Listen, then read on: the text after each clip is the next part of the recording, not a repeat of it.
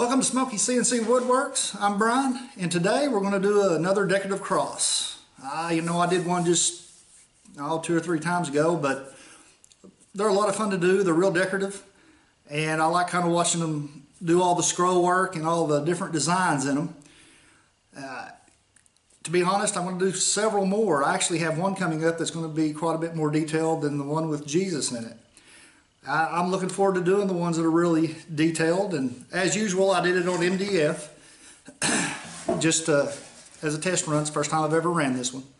So with that said, let's just get to it.